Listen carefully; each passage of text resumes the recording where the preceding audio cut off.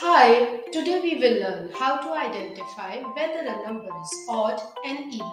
And our focus is now two-digit numbers. We will follow pairing method.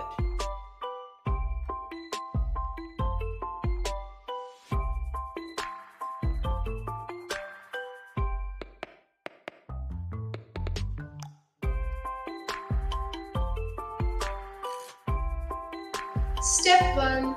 First underline the number that represent ones or unit and make counters.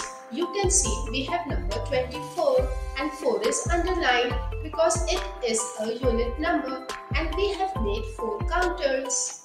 Step 2 is to pair up the counters and make rings or loops. If no counter is left alone, then this number, which is 24, is an even number. You can see we have made 2 rings, but there is no counter left alone, so 24 is our even number. Let's repeat the activity with another number, that is 67. Step 1.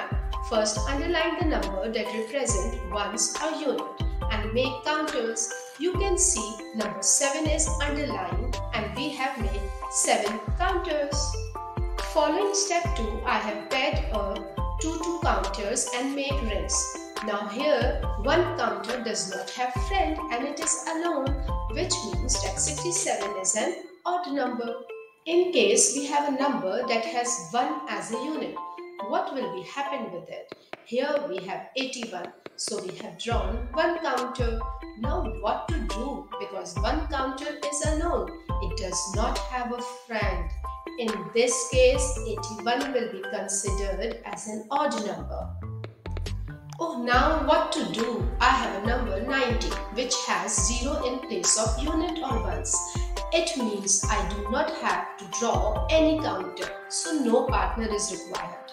In this case, all the numbers which have 0 in place of unit or ones, then they have to be considered as even numbers.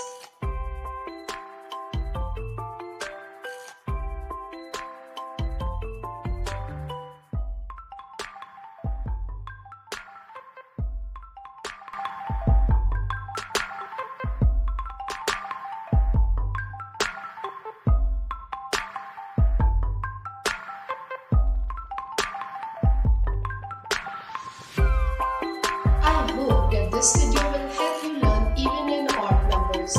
Do not forget to subscribe my channel